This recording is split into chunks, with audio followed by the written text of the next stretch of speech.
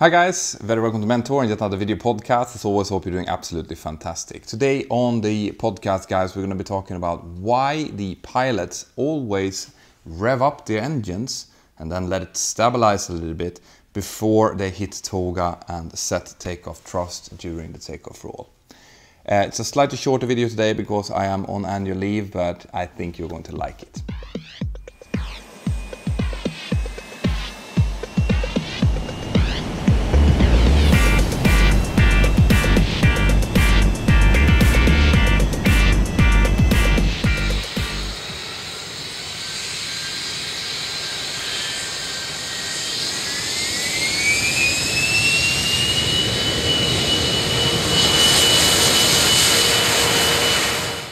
Right guys, so I'm sure that all of you who's been out flying at one point or another have noticed that the pilots, once they line up on the runway, they don't set the thrust to full thrust immediately. They kind of rev the engines up a little bit and then it stays at that RPM for a little while, and then the engines start, revving up to full thrust and you start rolling down the runway.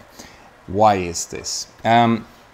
This is actually, if you've been following my videos, especially about engine failures, and also a little bit about the video that I did last week about the why we have dorsal fins on the 737. The reason for us doing this is similar to those reasons, okay? And it has to do with asymmetrical thrust. Now, big turbofan engines, they have a tendency to accelerate at slightly different rates. It depends a little bit about different things. Engines are individuals, but it's only in the first part of the acceleration of the engines that you will notice a difference.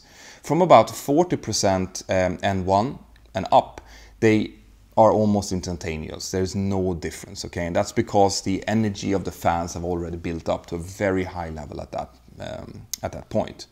But if the engines were to go from about 20% or so, where they are normally when we're taxiing, up to 95% where we might be, or 92% where we might have it for takeoff. If you were to do that immediately, well then, the one engine that is quicker to accelerate might reach 92%, let's say, about a second or two before it does it on the other side, okay? And that's not something we want, because as I was mentioning in the video that I did last week, the effectiveness of the rudder, the aerodynamic effectiveness of the rudder, is not really there until we passed about 80 knots, okay? Prior to that, the nose wheel steering is more effective.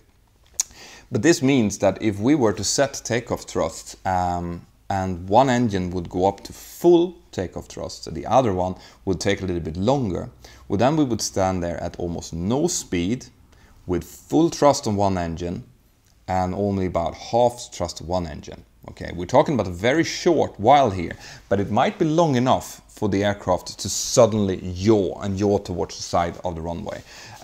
Most likely the pilot would be quick enough to counteract this, but if the runway is slippery, for example, it can be a huge problem, and it definitely wouldn't be nice for you guys. So the way that we solve this is that we rev the engines up to about 40%, because at 40% then there's so much energy in the fans that they will be accelerating at almost an identical pace from then on. So we rev them up to 40, takes a couple of seconds to get there. The pilot monitoring will check that they're both equal and say stabilized, and only after I, as pilot flying here, stabilized, then I will put the toga, the takeoff and go around button, and advance the thrust to the takeoff thrust. That way I know that providing everything goes as planned, I will have symmetrical thrust when I'm taking off. Perfect. So, if you're ready, we are at 279, 279 and timing.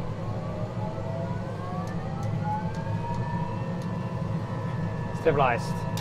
Set takeoff thrust.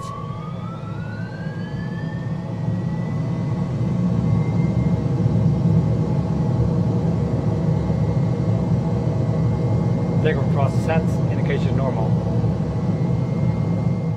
Now, you might come into situations, especially during the winter, where the engines are being run up to 40% first, and then the engines keeps accelerating up to about 70%. The engines stay there, the aircraft is still standing on the brakes, you'll feel the whole aircraft shuddering like this, and it stays like that for up to 30 seconds.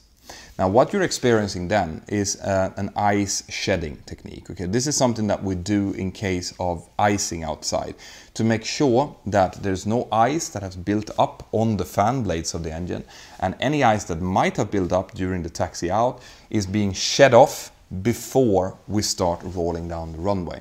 Because at 70%, the centrifugal forces that would be subjecting on the ice that has been built up would be so high that the ice would just shed off the fan blades.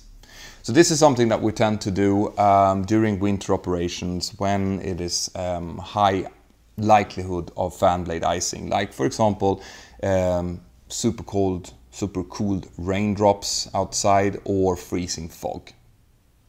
So if you ever feel that, I know that it will probably feel a bit scary because the aircraft is kind of shuddering and stuff, but we do that to get rid of the ice, and as soon as those 30 seconds are out, or even sometimes if it's light, we might only do this for a couple of seconds, okay?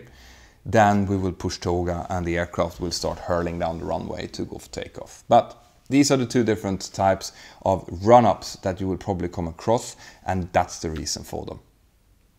Guys, thank you for watching. I hope you liked this shorter one. Make sure that you have come in and joined me in my website, by the way, mentorpilot.com. On mentorpilot.com, I will be doing blog posts that are slightly more serious than the subjects that I take up here on the channel. And also, I am starting to feature flight schools in there. Flight schools that I have checked out personally that I know keeps a good standard. That I can guarantee to you guys. They might not be the cheapest flight schools, but I know that they will be giving good quality training to you guys if you need it. So go in there, check it out. There's a chat in there as well.